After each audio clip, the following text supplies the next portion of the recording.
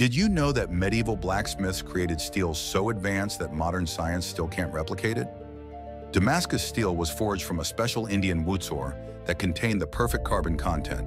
Only a handful of Syrian master smiths knew the secret techniques passed down through generations. These blades could slice silk scarves floating in midair and bend 90 degrees without breaking. Yet they were harder than any European steel of the time. Knights in full armor feared these swords because they could cut through metal like paper. The forging process required precise heating and cooling methods that were never written down. Masters shared their knowledge only through whispered instructions to chosen apprentices.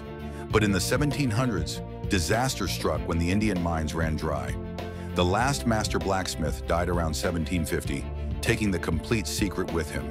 Today, even with electron microscopes and advanced metallurgy, we cannot recreate true Damascus steel. The legendary blades that remain are priceless relics of lost knowledge. Some secrets died with their creators forever.